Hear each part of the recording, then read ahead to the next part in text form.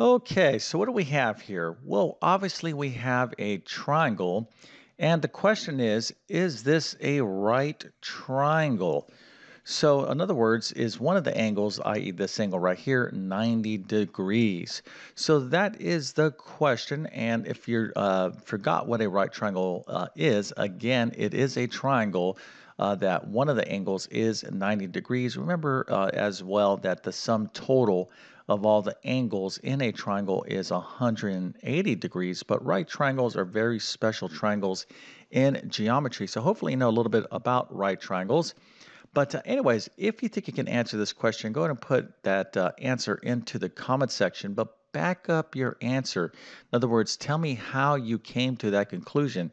So whether you answer this correct and you just put down a simple yes or no, and this was an actual exam question, you wouldn't really get any points for guessing correct. You have to back up your conclusions.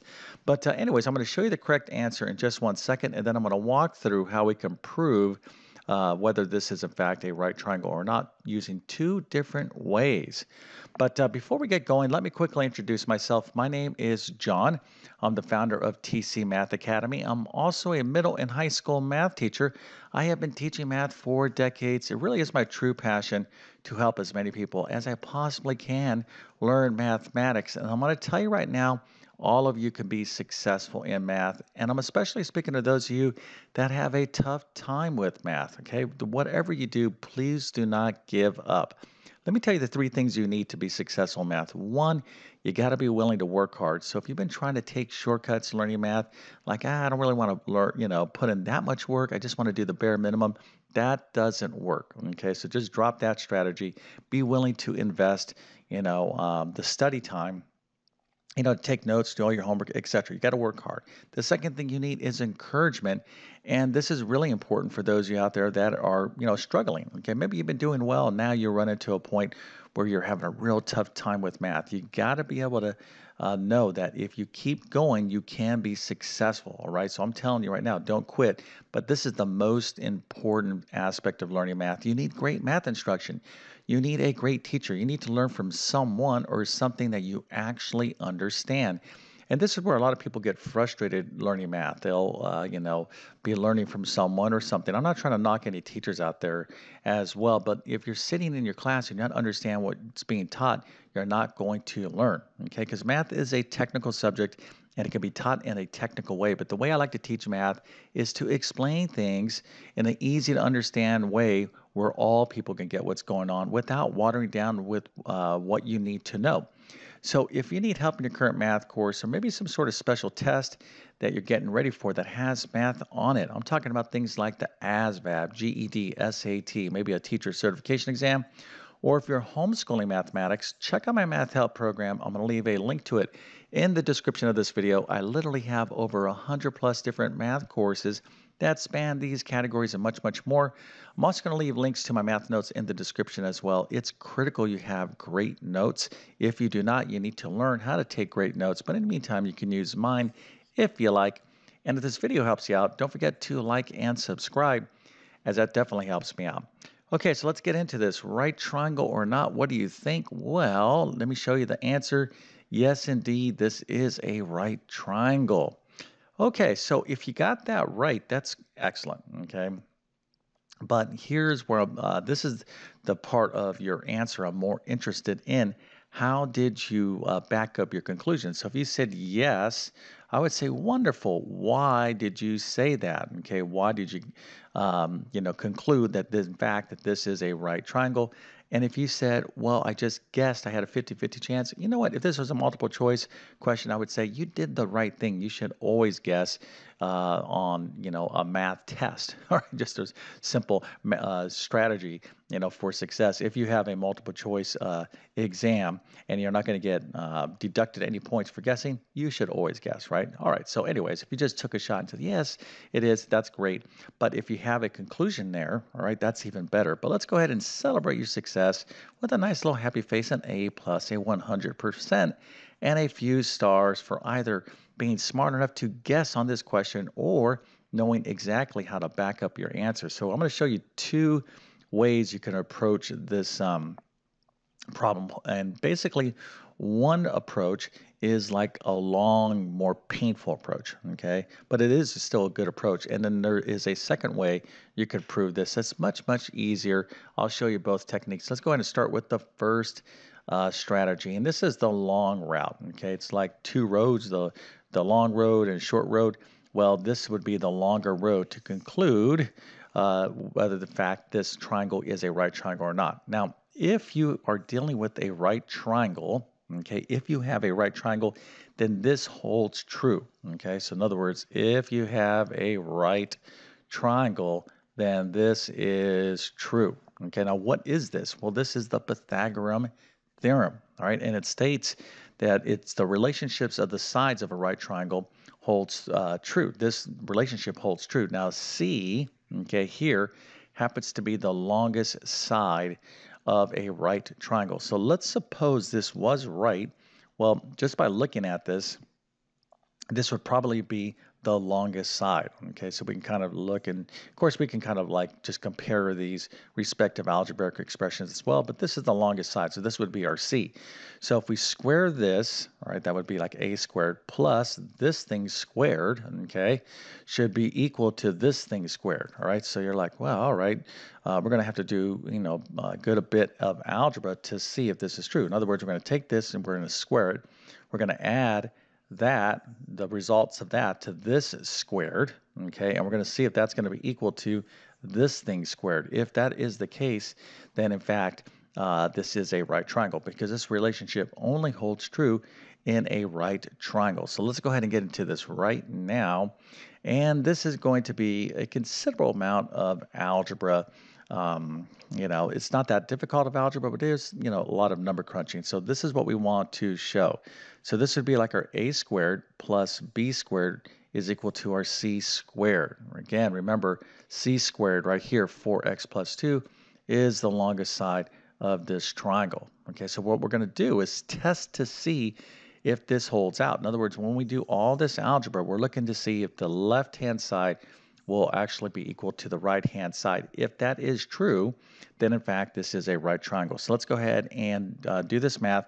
So 2x plus 1 squared, we'll go ahead and just write that right here. 2x plus 1 squared is, of course, 2x plus 1 times 2x plus 1. And you can see all that lovely multiplication right there. Hopefully you understand the FOIL method.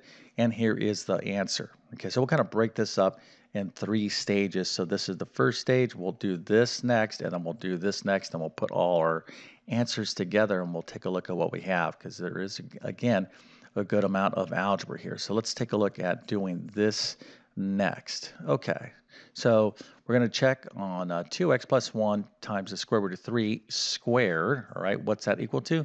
Well, that's 2x plus 1 times the square root of 3 times 2x plus 1 times the square root of 3. Now, remember, in multiplication, order doesn't make a difference. 1 times 7 times 3 is equal to 7 times 3 times 1. Okay, so we could shuffle things around. So I'm going to put these two square root of 3's next to one another. And then I'll put the 2x plus 1 times 2x plus 1 next to one another. That's going to give me 2x plus 1 squared. I actually just figured out what that was, right? 2x plus 1 squared, i.e. 2x plus 1 times 2x plus 1 is this, all right? 4x squared plus 4x plus 1. So I can just use that same result again right there. The square root of 3 times the square root of 3 is going to be the square root of 9 or 3. So that's going to be 3 times this. And of course, that would give me this expression right here, 12x squared plus 12x plus 3. Okay, so now let's move on to this last piece. This is our c squared, 4x plus 2 squared. So that'll be 4x plus 2 times 4x plus 2. And when we do all this lovely math, we get this expression right here.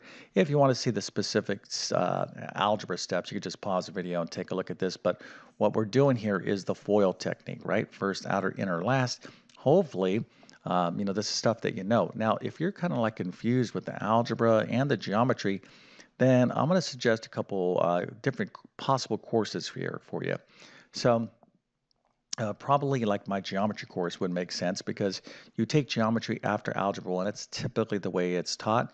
So if you need help with, like, say, the Pythagorean theorem and some of the other things I'm going to be talking about here in a second, then check out my geometry course. But if you're struggling on the algebra, check out my Algebra 1 course. Okay, so now we have all three pieces here. Remember, 4x plus 2 squared was c squared. Okay, that's what we just did right here. And then these terms, this was our b squared. And this over here was our a squared. Okay. All right, so now let's go ahead and just put this all into its respective pieces into our Pythagorean theorem here, right? Again, this would be a squared plus b squared, and this is our c squared. So we have all the answers here, and sometimes you're going to have to give yourself as much room as possible on your paper when you're doing these type of problems. There's a lot going on. So we figured out with 2x plus 1 squared, it's this. We figured out with 2x plus 1 times square root of 3 squared it's this. And we know what 4x plus 2 squared is this. So now we're going to add up this side of the equation and see if we get this side. All right, so let's go into that now. And you can see by combining like terms, 4x squared and 12x squared, that'll give me 16x squared. 4x and 12x gives me 16x. 1 and 4 gives me 4. Let's see here. Does this side equal to this side? Well, they look pretty much identical to me, so therefore we kind of validated by using the Pythagorean theorem that in fact this particular triangle is a right triangle. So that is one approach. And again, I kind of am calling this the long and painful road. All right, but a good road. All right, it still gets you to point A to point B, which is proving your conclusions. But let's take a look at a better way to do this problem. And hopefully this is what you recognized as the best approach. So here's a problem. We're trying to determine whether this is a right triangle or not. So there's two types of triangles you need to really know. There's special right triangles, okay? And one of these is the 30, 60, 90 degree right triangle. It involves the square root of 3, okay? And this comes up on a lot of different type of tests, not only in geometry, but standardized tests like the SAT, ACT, GED. So you really need to know these special right triangle relationships. But basically, here, by the way, the other special right triangle you need to know is the 45, 45, 90.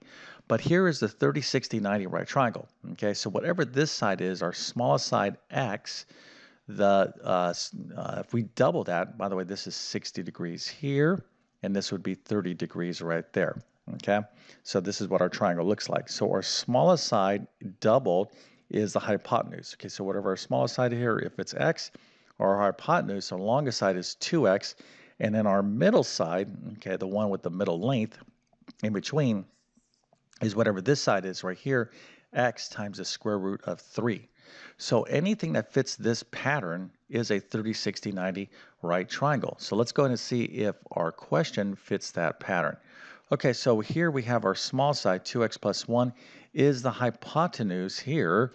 Double this. Well, let's just double 2x plus 1. If we do this, we're going to get what? 2 times 2x, that's 4x. And then 2 times this 1 is 2, so it is, okay?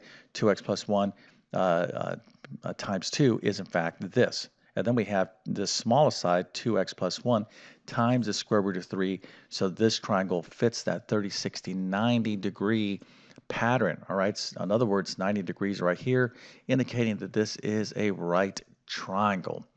Okay, so again, you always want to try to work smarter, not harder in mathematics and in life. But here's the deal, right? To do a problem like this, it's good to know both approaches, right? You need to, think about how can I solve this? How can I justify my conclusions? And sometimes, you'll think of different approaches. Okay, so don't think too long. When you're like, how do I prove this? Just try a particular way to prove something. In other words, if you're thinking, well, I could use the Pythagorean theorem, or maybe this is a special right triangle, right? So maybe you're thinking 30, 60, 90. If you have both of those thoughts, okay, you should always try the one that you think is going to maybe go easier for you, right? But if that doesn't work, if you struggle with that, you have a backup plan to kind of justify your conclusions. So this is kind of the essence of mathematics, is trying to prove things. And there's not only, generally speaking, there's not one way to prove an answer is correct. Okay, so hopefully this helped you out, again, with these concepts. 30, 60, 90 degree right triangle, Pythagorean theorem. This is, absolutely fundamental high school level geometry. So make sure you understand this stuff, especially, if you're at that high school level or college level of mathematics. Okay, so with that being said, I definitely wish you all the best in your mathematics adventures. Thank you for your time and have a great day.